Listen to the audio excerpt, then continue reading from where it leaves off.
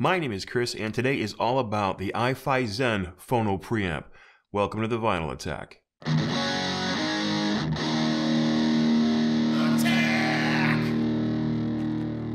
Some of the most consistent questions I'm asked are about phono preamps. Which do I like? What's the best? How much should I spend? What's the best for the money? And so on. While I certainly have my personal favorites in just about every category when it comes to this hobby, I'm sometimes hesitant to call things the best. When it comes to sound, what might work for me might not work for you, or moreover, you simply might prefer a different sound. That being said, there are some staples in the hi-fi industry that the majority of audio fans tend to lean toward when making a purchase decision because of their reputation for performance, especially if that purchase falls within a certain budget.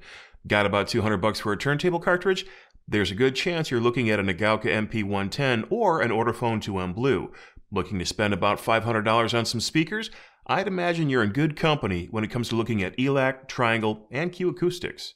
So when I get the question about phono preamps and someone is asking about the best budget option, and they usually are, my standard reply has been the Schiit Mani for quite some time. After all, it's an affordable, in my opinion, at $129. It's made right here in the US with quality parts, and it's held its own against a number of more expensive competitors in the arena of sound for quite a while. So when Ricardo at iFi reached out to me to see if I'd like to try out their affordable phono preamp, clearly I had to say yes. With a focus on clean power and complete silence from this phono pre, iFi have clearly focused their attention on the competitors in this price range and have come out swinging. They have added features not usually found at this level, used higher-end components not usually found at this level, they have used a build quality not usually found at this level, and they've done it all for a price point that is under $200. This is the iFi Zen Phono preamp.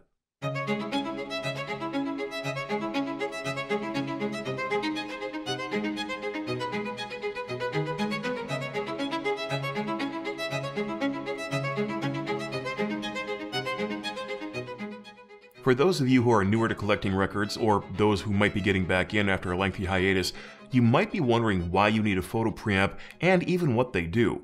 After all, several turntables out there have one built in, and your stereo might as well, so do you really need one?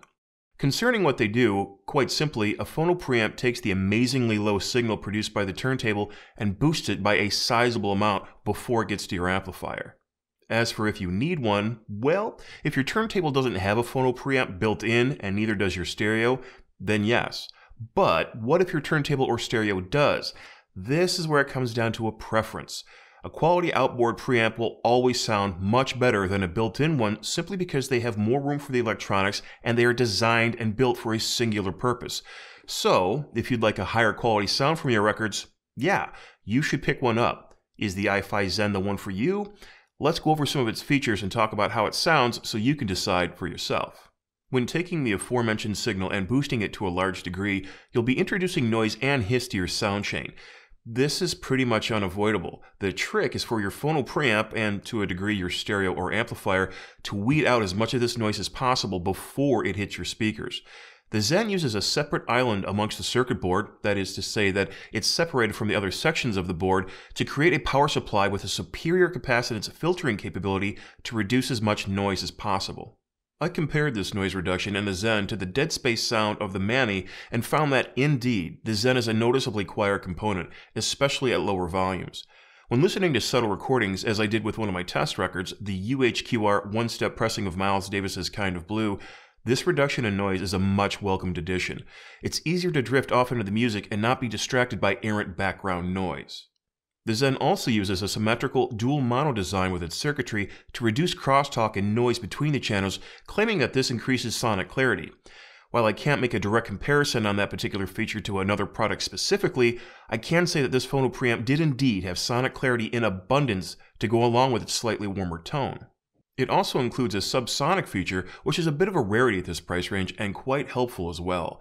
Using their own unique AI filter, iFi claims it will remove the rumble in these frequencies only and leave all the low-end bass on your record for a full sonic performance.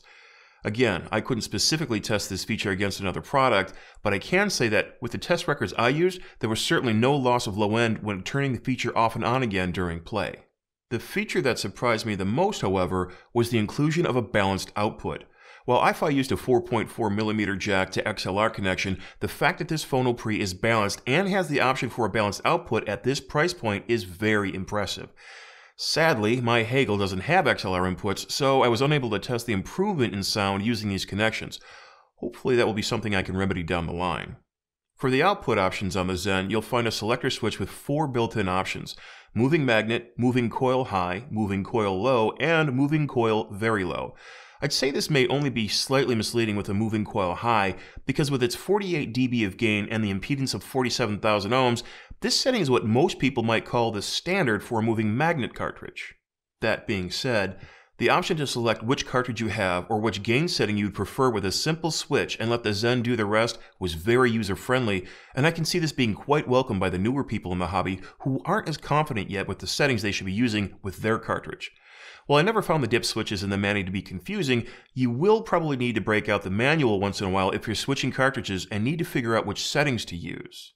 You'll also need to flip the Mani over to use these dip switches, making it a bit more difficult if the unit is already plugged in and hooked up, and you can't switch them on the fly like you can with the Zen. I bounced around the settings quite regularly in the beginnings with the Zen to see which setting worked best with my turntables, and if the change didn't immediately start, I just tapped the power button and the new settings started to engage. All of this is well and good, but how did the Zen sound? Let's take a more involved look at that now.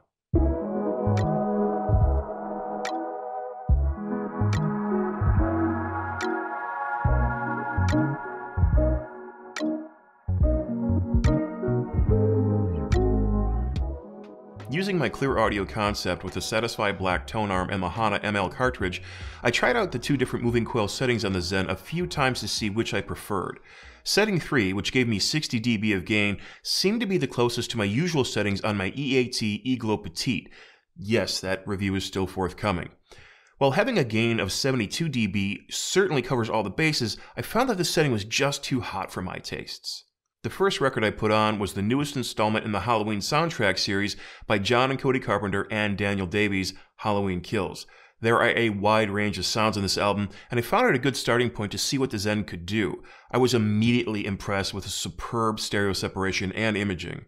While this was an electronic instrument performance, so soundstage position didn't really come into play as far as depth, it was very easy to hear the width of this recording.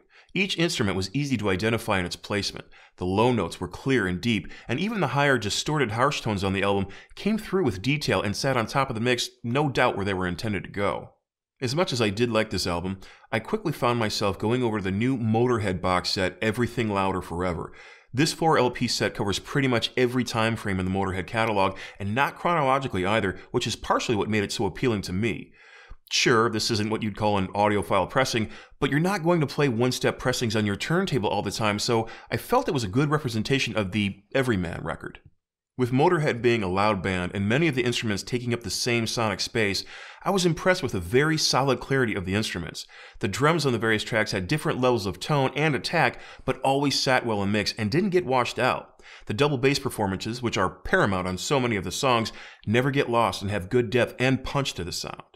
Lemmy's bass tone, which is more akin to a baritone guitar in many regards, was identifiable amongst the different guitarists and guitar tracks over the compilation. This was certainly an accomplishment and showed the capabilities of the Zen.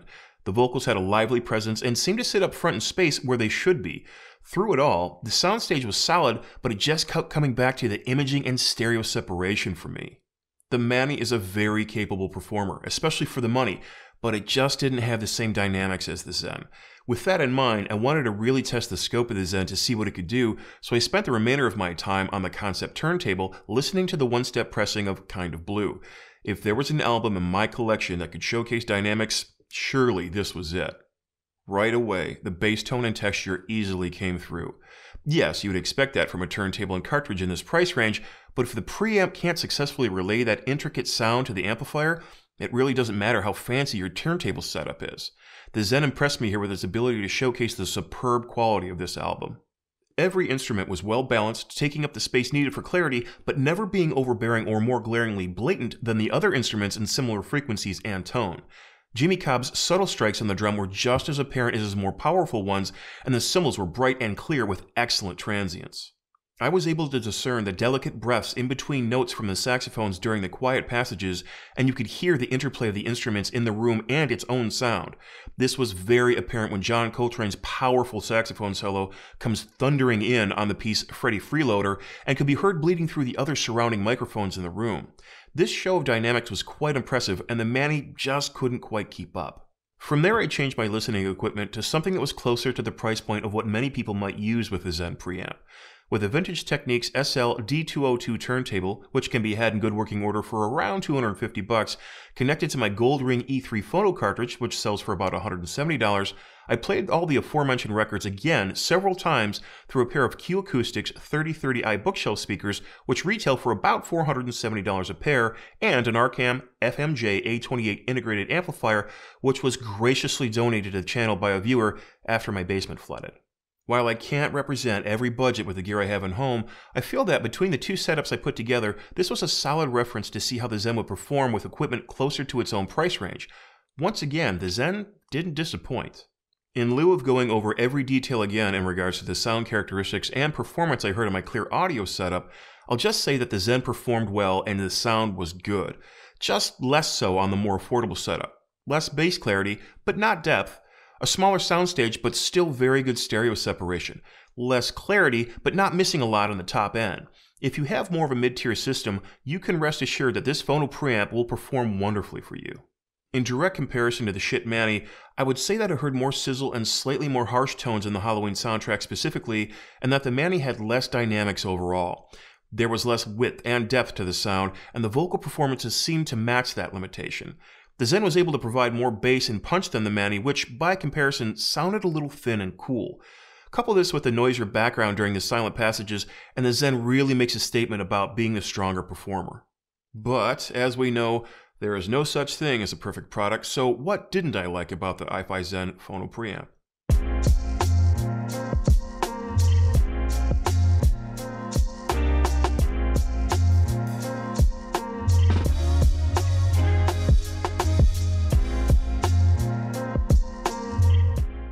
As you can probably gather, not much. This preamp is a very strong performer, especially at its sub-$200 price point. The included manual, if you can call it that, was just a smaller double-sided card that listed the functions and details of the unit, but the print was ridiculously small, and newer people of the hobby might appreciate a little direction on how to actually hook the unit up. I also don't know that the choice of light blue, almost white LEDs against a background of brushed aluminum was a great choice, as trying to discern what your current settings were in a well-lit room were surprisingly difficult. While I like the subdued lights when listening at night, especially compared to the prison spotlight that passes for an LED on the front of the Schiit Manny, daytime setup is needlessly hard on your eyes and could do with a little contrast. Lastly, once again, the length of the cord on the power adapter is shorter than I'd like. I'm not sure who set the new standard of cord length in the hi-fi world, but several of the products I've reviewed lately could stand to gain another 2 feet or so. Not everyone has the luxury of setting up their hi-fi system in direct proximity to a power outlet, and this is an easy fix. Sure, these are all a bit nitpicky, but with the Zen performing so strongly, this is what I have for caveats. In reality, you could probably even look at these detractors in a positive light when you consider how frivolous they are, and they might not be to many of you. So what's my final verdict? If you're in the market for a new phono preamp and you can afford the $189 for the iFi Zen, I can say with confidence that this is the best sounding performer I've heard near this price range. Have I heard every preamp in the range? No. Is the Schiit Manny now obsolete in this range? Definitely not. But for the extra $60 you spend to buy the iFi Zen, I wouldn't hesitate for a moment, as the sonic benefits are worth the upcharge and more. Thank you all very much to my supporters on Patreon for helping me to continue to produce this show, and thank you all very much for stopping by to check out this review, and I look forward to next time.